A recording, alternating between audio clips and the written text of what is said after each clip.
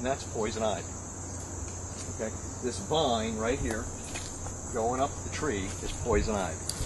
We do poison ivy lab 1 because we're outdoors and you've got to know what poison ivy looks like.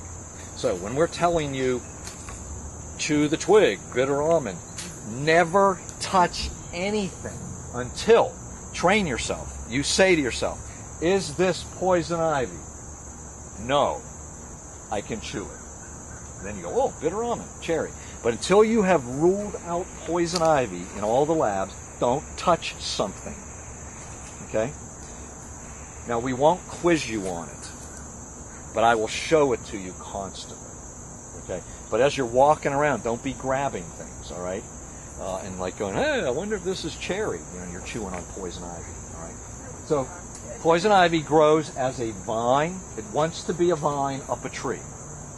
It'll also spread along the ground from the roots, and it will, if they weren't like mowing this, it will shoot up 12 to 18 inches from the roots and then fall over or land on something and then climb. Because they want to climb. That's when they get the biggest. That's when they reproduce. These little green BBs, like clusters of grapes, are the fruits. Those turn white, like a very pale yellow, like butter, like a stick of butter. That's the color they turn.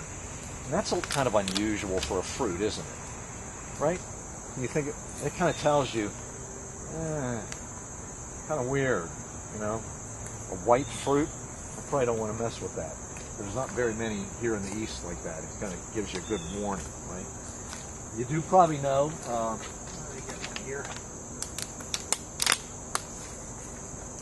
I don't get poison ivy very bad. I never got it at all before. Now I just have to kind of be careful, but I can handle it. Leaf of 3, you know, leaf of 3, let it be, right?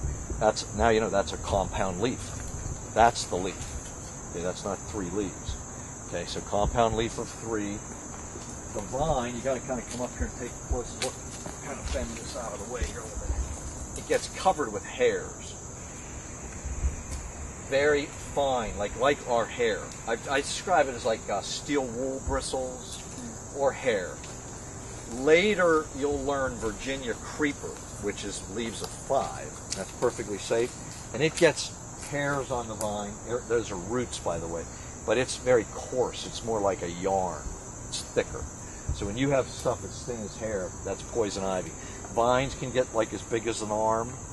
They can be that large on a tree. In fact, they can cover an entire tree. But when I had dendrology, the guy, he just drove a bus. It was at a little school. He just stopped the bus.